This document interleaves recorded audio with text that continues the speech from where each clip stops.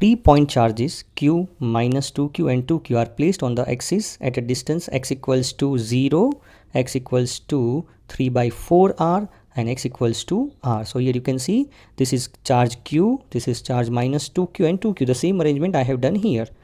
Now from origin here q, the value of q here in each term is 2 into 10 raised to minus 6 coulomb, that is 2 microcoulomb, and the value of r for each term is 2 centimeter. The magnitude of net force experienced by the charge minus 2q, what is the net force experienced by this charge, we have to find. Now see, the charge at A and the charge at C are positive, whereas the charge at B, which is minus 2q, is negative. So this two positive charge will attract this negative charge. So the force on charge B, that is minus 2q charge, right, is towards left, right, due to charge A.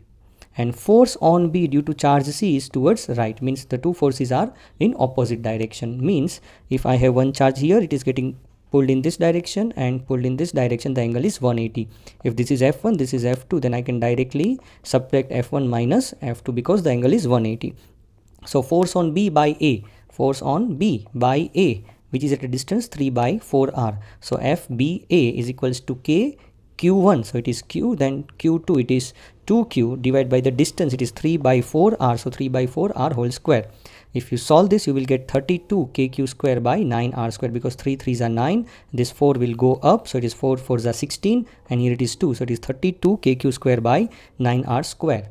Similarly, the force on B by C is in this direction, so it is K, then Q1, it is 2Q, then it is 2Q, so it is K into 2Q into 2Q, and the distance between these two is R by 4, right? So here it is R by 4 square. Again, here 2 2s are 4, and here it is 4 square is 16, 16 will go up, so then 16 4s are is 64, so it is 64 kq square by R square. As these two forces are in opposite direction, the angle is 180, we can directly subtract them.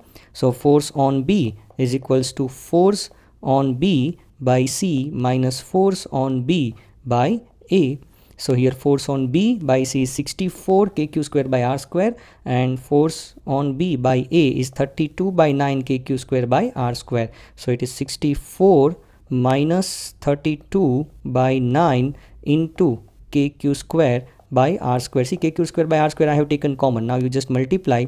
It is 64 into 9. I am taking LCM or cross multiplication, minus 32 by 9. If you solve this, you will get 544 kq square by 9R square. So 544, value of K is 9 into 10 raised to 9. The value of Q, which is 2 microcoulomb, which is given and is square, and 9, and the value of R is given 2 centimeter, that is 2 into 10 raised to minus 2. If you solve this, you will get 5440 Newton.